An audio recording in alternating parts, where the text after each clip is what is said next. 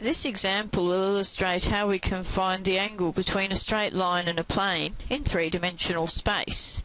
And to see this, we'll look at the following example, where we're given a line x equals 2 plus t, y equals 3 minus t, z equals 1 plus 2t.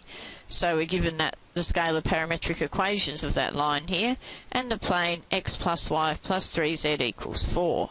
And the first step is we need to find a vector in the direction of the line. And to do that, it can be easiest to write down the vector equation of the line. And for the vector equation of the line, that has the form r equal to c plus ta, which is clearly not the form this is in at the moment. And r is actually xi plus yj plus zk, so therefore in this case that will be 2 plus t, lots of I, plus 3 minus t times j, plus 1 plus 2t times k. And to get it in the required vector form from here, we could expand that to get 2i plus ti plus 3j minus tj plus 1k plus 2tk. And hence from there, if we group all the terms that contain t and all the other terms, we have 2i plus 3j plus k, and then taking t as a common factor out of the rest, that's t times 1i minus 1j plus 2k, which you'll see now is in the required form r equal to c plus ta, where clearly now a is this part here. That is, in this case, the vector in the direction of the line a is in fact I minus j plus 2k.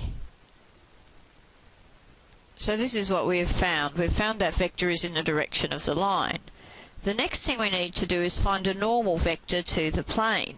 And recall that when we're having a look at the plane, if a plane has the form ax plus by plus cz equals d, then it will have a normal vector, meaning a vector perpendicular to it, of the form ai plus bj plus ck.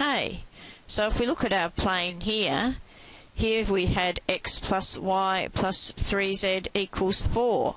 So the normal vector is going to be 1i plus 1j plus 3k in this case. So the next thing we can do is find the angle theta between the vector in the direction of the line and the normal to the plane. So using cos theta equal to n dot a divided by the magnitude of n times the magnitude of a, that'll give the cosine of that angle, and we can hence use that to find the angle theta between the normal and the line. So hence in this case that's going to be cos theta is I plus j plus 3k for the normal vector in a scalar product with I minus j plus 2k. And remember to work out the magnitude of a vector such as the normal, that's 1i plus 1j plus 3k. So the magnitude is the square root of 1 squared plus 1 squared plus 3 squared. Similarly for the magnitude of this one, 1 squared plus negative 1 squared plus 2 squared. Scalar product, we just multiply the I, j, k components, the coefficients of those together, so 1i, so 1 times 1, 1i negative 1j, so 1 times negative 1, and plus 3 times 2. And these parts here work out to be the square root of 11 times the square root of 6. So that all simplifies down to give cos theta equal to 6 divided by the square root of 36. Hence the angle between the normal and the line is cos inverse of 6 divided by the square root of 66, which works out to be 42.39 degrees, correct to 2 decimal places. But we saw that this was the angle between a vector in the direction of the line and the normal vector to the plane.